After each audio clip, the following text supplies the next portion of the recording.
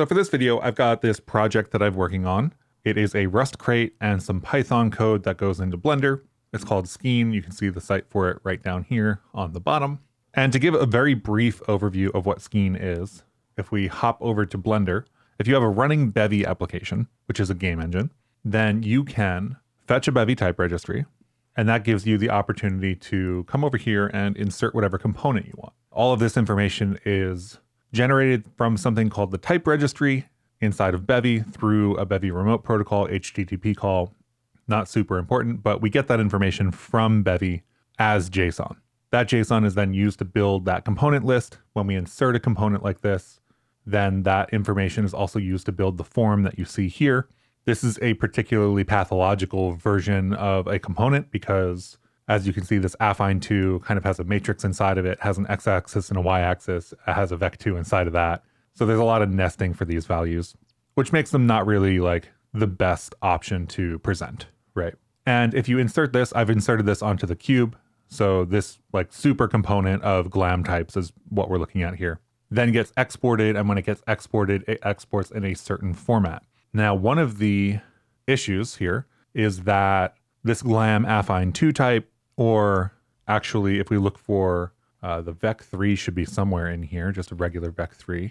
If we look at a vec3, you'll see I've already done some of the work. Vec3s are supposed to serialize to arrays, even though they are structured as objects due to that reflection information. Similarly, all of the rest of these should be arrays and not objects. Now, the reflection information we're given tells us that they are objects, which is why they're serializing as objects. And to bring all that back, we basically have a lot of this kind of reflection data that theoretically could change from Bevy version to Bevy version. Serializations could change.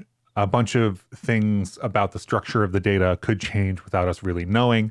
And to that end, we have a bunch of test components here. So here's a player component with name power test. Just to kind of show you how this translates, we can select the player component, insert it. It's now on the box. And we've got, name, power, and test to play with over here as like an F32, an integer, and like a string.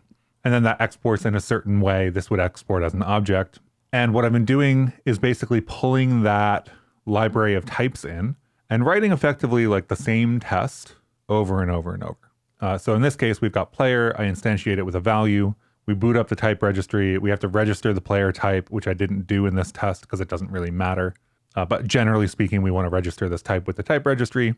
Then we want to see what Bevy serializes it as and make sure that it matches what we expect that to be. And this is the same test for all of these, including for things like timers and even the vec3, you can see that we already have special support for. So we set up this type, we have the type registry, a new one, we register the type, we serialize it, and then we check the string.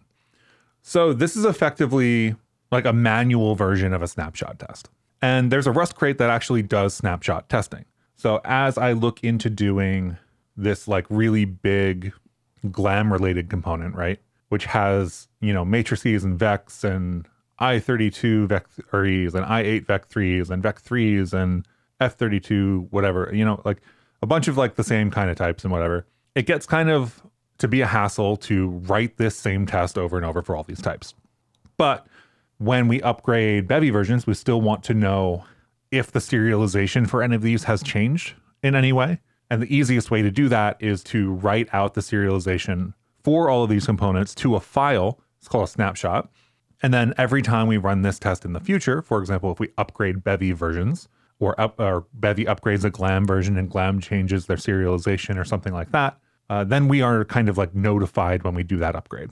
At which point we can decide to go into, so I can pick the right file. We can go into the Python code and say, hey, for the vec2s, we actually don't want an object. So anytime we see, a vec2 or a vec3 or whatever, return an array of the XYZ values instead of that object. So this is kind of a way to detect things that are changing over time that are kind of out of our control. Skein is a library built on reflection and data infrastructure that Bevy provides. Bevy is allowed to change that between versions for whatever reason. And whenever that does change, as we're maybe like 0.17, 0.18, etc., we want to know if they change. So enter snapshot tests and Insta, actually. So what we're going to end up doing here is basically writing tests that look a little bit like this. They're going to have values. These values are going to get serialized and written out to files. And then every time we run these tests in the future, the serialized values are checked against the old files, so on and so forth. And today we're just going to be working with the Rust type serialization from an actual value to this data. But we also want to do integration tests on the Python serializations and also maybe some round trip stuff. So I think in this case, we can move these tests to this components file. It's notable that we don't have a workspace here, even though I do have multiple crates in this directory. So we'll give it a start here with Insta. We'll enable the YAML feature because that's what they happen to be doing in the installation. There's some notes here around how Insta should be compiled. So this is very familiar to anybody who's written a Bevy application before and looked at what kind of optimizations should be used. This will optimize the Insta package, but not our own code. So Insta actually tries to push you towards YAML, which is their kind of preferred snapshotting format. But we can also provide serializable values. So I'm just going to kind of assume that assert JSON snapshot will work for basically replacing this piece of code in our test. We construct this serializer using the type registry. We serialize to JSON and we are checking, but we will actually swap this out with assert JSON snapshot. So I'm just going to copy one of the tests that we did have in the other file and bring it in to start with. In this case, the test is using Bevy_reflect, but we probably want to change that to Bevy reflect because we are using just Bevy in this other test components. This is only ever compiled and used in tests where we do have the full Bevy package available, whereas the tests lived before in the other crate where we didn't necessarily have the full package available. So we've got our struct fields test ported. We've got a player constructed. We've got the type registry. We do want to register the type here, even though it doesn't really matter. So I just ran cargo test to make sure that this would actually run. And I just realized that we don't actually do a self star. So we're going to do a superstar here instead of importing from test components, which is what the crate name should be. And my guess is that because they told us to add YAML in the beginning, that we'll probably have to enable the JSON feature ourselves. I didn't actually check. So as expected, we don't have serialization installed in this test. And we've got a test running and like no actual test happening here because I commented this out. So the idea is going to be something like this, where we run the stuff that we expected to run with a type registry, we assert JSON snapshot, and hopefully our serializer works here. And if our serializer doesn't work, we'll have to stringify it ourselves. So because we didn't enable the JSON feature, assert JSON snapshot isn't available. So we'll go over here and replace YAML with JSON. We use JSON to communicate with the Python side of things, so that's why I'm choosing to use JSON here. And we can see some of the output here. We stored a new test snapshot for struct tests, which looks like this: test components player with an object, name power test. This is really what we would expect to see. And we can see in source, there's a new snapshots directory with that test component, which we can go check out. Now, somewhat interestingly, this has like a YAML front matter. I was kind of hoping to be able to use these snapshots in other tests, but the first thing we need to do is do a cargo install, or I guess this isn't on crates.io. It's really interesting that this insta.rs isn't the insta crate. So I'm going to pipe this to less instead of shh and see, oh, it's cargo-insta. So I'm generally okay with using their install script. I do think it's just cargo installing cargo-insta, but it's been a while since I installed Insta, and we'll do cargo-insta review, and it will start giving us these snapshots. In this case, we've got the player snapshot. We can sort of hide and show some different data and hit accept here. So now we've accepted this, and this .snap file includes that. So now we can get rid of this extra stuff. I have a bunch of other tests that I care about that already exist in here that I've already set up. So I'm going to bring all of those in as well. And I'm just going to make sure I register all the types and serialize them in the same way. Now, registration is recursive, so we only need to register the top level value if we have an interior value like this. And these are all being used in the real world, sort of like if I was going to sit here and manually start a fake Bevy application and go check Blender to see what the UI looked like. These components are all used there, so there's a little bit of duplication. So I took a second here to rewrite the tests, and I wrote a function that I can use inside of all the other tests that I think I'm actually going to rename. We're going to name this snapshot component value. So you can see that this is used in every test now. Now every test is actually quite simple compared to what it was before. We construct the value that we care about and we snapshot it. And then we've got snapshot component value here, which takes a T, which is partial reflect and get type registration, or implements partial reflect and get type registration, which are actually what we need. We construct our type registry using the type that we passed in. So this type is actually going to be inferred if you look at the tests. The tests will allow us to just construct the player, and then by passing in that player value, we know what the generic T is here. So we can use that T in our test infrastructure, register that T type, and then serialize it. So we're doing the actual Insta assert JSON snapshot inside of this, which allows our tests to be very small, which is great because we're going to have a bunch of them. So we'll cargo insta review, and I'll make this a little bit bigger because I think this is going to be potentially quite large. And I think I'm going to start off by just checking the old tests as we go through this. So a struct with color is supposed to be test component struct with color base HSLA, and then highlight awk LCHA. So this looks good to me. The multi-element tuple struct is 12, followed by an array of 3 values. I think this is actually correct. I think the snapshot is correct. This test is not correct. And this test is not correct specifically because if you don't register vec3, you end up with an object representation. If you do register vec3 in the type registry, then you get this array representation. And the array representation is like quote unquote the right representation, because when we export the data from Blender, it has to mean an array format. So we want it to be registered and therefore reflected like that. So this looks good to me. Non-zero numbers, good. Player, I know this one, this is good. Timer container, I'm not entirely sure about. This is one of those types that kind of expands far beyond what you expect it to. So this is the timer inside of Bevy. So seconds and nanos, this looks good to me. Tuple struct should be just the value. Linear velocity is a vec3, so it should just be that array. Some things low should be 12. I think that makes sense. This is an enum type, so it is an object for 12. Optional name, if it's some name, then it's supposed to be the value. I think that's correct. Not a player is a unit enum in a rich struct, so on and so forth. Marker component is an object. Some things is a variant with a name inside of it. I think actually this bucket of types is going to change because this bucket of types is meant to represent types that we don't currently support yet. So entity is placeholder, which is this number. And then UUID is this UUID, just so that we have something static for the tests. But BVEC3A, I believe, is something that we're actually going to correctly handle after this. You can see BVEC here is supposed to be an array, but I think actually in this test, it shows up as, no, it does show up as an array there. So we did register it. But if you look at the actual type in the glam docs or something like that, it looks like an object. So that's all good. All those snapshots are ready to go. And if we run cargo test now, so now what I'm going to do is actually remove those old tests, which actually cuts the Rust plugin more than in half, which is hilarious. And then I know there's at least one more that I wanted to add here, but we're going to add the snapshots in here to our Git repo. We don't want the news, actually. So I added everything in here accidentally. Not really what I meant to do, but it's okay. I was also working on a new example, so my repo was kind of dirty. And I think actually there's something a little unfortunate going on here. I'm not exactly sure why. Where the snapshots, so here's snapshot 2, right? Test component 2.snap.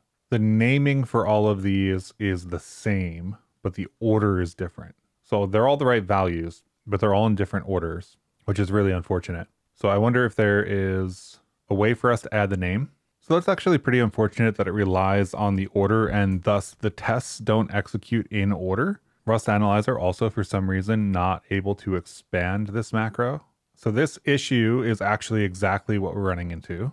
If you create a helper with something like assert YAML snapshot or JSON snapshot in our case, the macro only pulls that. It looks like there's a workaround here under patterns. It wants to use suffixes like this for every snapshot, which technically would work and which could then be run here. So we could define this like custom macro here and then more or less set this to whatever we want. I don't think we really need the macro though. And I think if we use standard any type name, we can actually set the snapshot suffix to that type. I don't love this from a testing perspective. That isn't unique enough. We could pass in a label there instead. So you can now see that the file name here, source snapshots, full module path to the actual struct that we're testing. I don't love those names because the other thing about this is that that will result in, I think, the same name for example, an optional name here, right? So we've kind of like overwritten, I think, this optional name with 2 different values, and we've only really kept one of the snapshots, which is actually really interesting because there are situations in which we have other values that have duplicates that do work. And the answer for that one is that ones that work are in different tests. So we could demand that all of these run in order and get rid of this whole issue. I think what I'm going to do instead is just pass in a label and just make it really easy. Is this the most amazing, efficient way to do this? No. Does it matter? Also no. And it does let me put these values anywhere we want. So now they all have these like very specific names, right? Test components, test snapshot, component values, and optional value, whatever, an optional name. And now when we run our tests, all of the snapshots go into the right snapshot file, which means that now we are finally at the point that I wanted to get to, which is I want to serialize that glam like superstruct that we had. So basically up here, we have all of these values that we're going to have to fill out. And I've got some extra comments here at the moment, and I am missing, oh, right. So this is missing a whole ton of fields, and somewhat obviously, they all end up having to get filled out. I'm going to leave the comment from the other. I think all of these technically will have defaults. And while I am a little concerned that doing the defaults will hide potential bugs, I think that we're only trying to test the structure here and not the actual values getting serialized, right? Like I'm trying to test to make sure that these, so if we look at all of these, right? All of these are serialized as arrays. Dec4 is an array, mat3 is an array. All of these, like even the really long ones are arrays, you know, dmat4 is array, uvec8 is an array. All of these values are arrays. And this is really what I wanted to see. I wanted to see this, make sure that they were all actually arrays without like going through a whole bunch of extra steps to do so. Of course, we had to set up Insta to get this to work in the first place. But now for any future types we want to do, if we want to add like special kinds of tests for avian or something like that, it's easier to add those tests and to check to see if these values are changing or not over time. We could also add basically a whole ton of types from Bevy itself, which we might want to automate, honestly. But cargo-insta review, I'm going to accept this as the expected output. We're going to add snapshots and lib. And actually, I kind of feel like I don't want the module on the front of these. Makes it a little bit hard to read, but now we can go into, say, superglam, look for any type that we want to, check to see what it serializes as, and make sure that our serialization that we're writing for Python actually is targeting even the right thing to target. So with that knowledge, I now know that all of those types need to be specially handled here because they are different than the object serialization that we're actually getting. And in the future, if any of this changes, we'll be able to use these snapshot tests to tell if they changed. Now there's a whole bunch of tests still to write here. Dealing with and checking this data and automating that is a super important part of the project. So doing things like headlessly running Blender, inserting a component, and then getting that value out of the GLTF file and checking it is going to be one end of things. Knowing what we're supposed to be serializing against in the first place is what we just did. And then the third thing will be serializing the values that we actually get from those Python integration tests and making sure they actually serialize into a Bevy application as we would have expected. So that's it for today. It's a dive into a bit of open source maintenance. I had an interesting problem where we have to track this data somehow, right? I have to track how all of these things are serializing. I have to expose that for potential contributors, etc. And we have to actually build on top of this as well. So anything in the future that is awkward in any way, a great example being timers or durations, knowing that duration doesn't change or knowing that the timer structure isn't changing and things like that is going to be super important for even knowing whether you can upgrade something without losing data. And I think that's it for this video. If you like this kind of video, let me know. This is just some kind of open source maintenance that I have to do. So I could jump into these videos and explain more regularly. And otherwise, go check out Skein if you're doing Bevy and Blender stuff, and I'll see you in the next one.